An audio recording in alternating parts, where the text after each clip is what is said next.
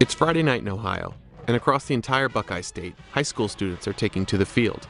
In the Mahoning Valley, it's the Falcons against the Spartans, two teams from Ohio's northeastern Rust Belt corridor. Through times both good and bad, Ohio towns gather for this seasonal passage, and while fans seem to relish in the unpredictability of the contest, the exercise stands as one of the few unwavering rituals of life in the Mahoning Valley. Outside of high school football, there are few such consistencies in northeastern Ohio. Last summer, I came through the Mahoning Valley as part of a tour through the American Rust Belt, visiting the recently revitalized Chevy Cruise plant in Lordstown, Ohio. The turnaround, the result of the Obama administration's decision to bail out General Motors, has not only extended a lifeline to GM, but it seems to have given the valley a second chance at survival. Right now, things are good. The Mahoning Valley, we have one of the lowest unemployment rates in the country. You know, this is very uncharacteristic of this community because historically, we've been behind the eight ball. You know, as our congressman says, we're getting to be known as the miracle on the Mahoning. Since my first visit, this miracle on the Mahoning has taken center stage in the 2012 presidential election, as both candidates battle for Ohio's coveted 18 electoral votes. In the simplest of terms, the vote will be a choice between Barack Obama and Mitt Romney, but to a larger degree, Ohio voters are asking perhaps one of the most fundamental questions of this election. How do they feel about the relationship between the federal government and private enterprise? Answering that question gets more complicated as you move south. Columbiana County, a county which John McCain carried in 2008 by a very small margin, sits just 20 miles south of Lordstown. And while GM has just announced an additional investment in the Chevy Cruise plant, it does not mean that Barack Obama will carry this county in November. In 2012, we now have more registered Republicans in the county than there are registered Democrats. And you know, the political leadership in the county will tell you that's probably the first time that's happened in 50 or 60 years. And if it's any indication, all of our polling in Columbiana County has got about an 18% spread for Romney. With roughly 70,000 registered voters, Columbiana will most likely not tip the Ohio scale one way or another.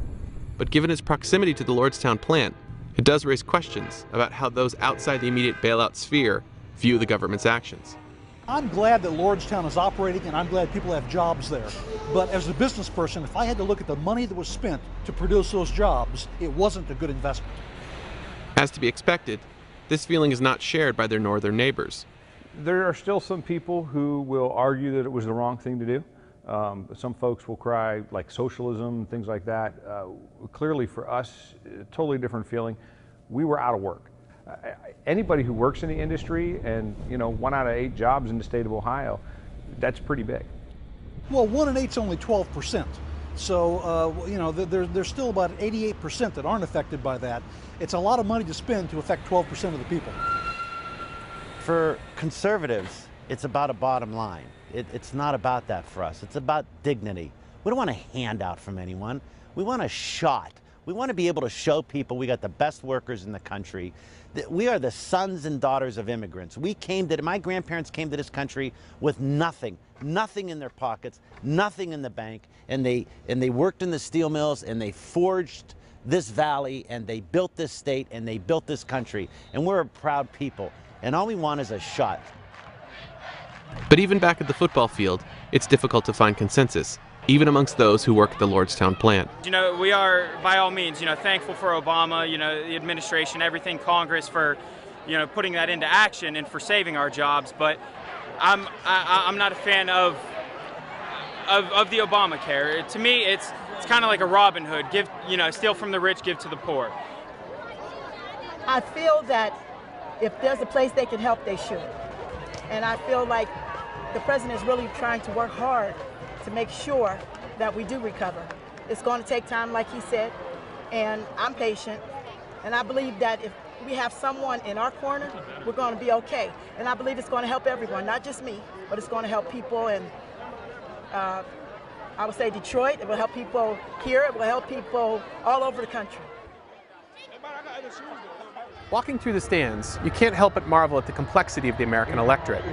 And while the emotion behind this year's election will inevitably end like the game behind me, unlike on the field, the winner may alter the way in which the game is played. Christopher Booker, Financial Times, Austintown, Ohio.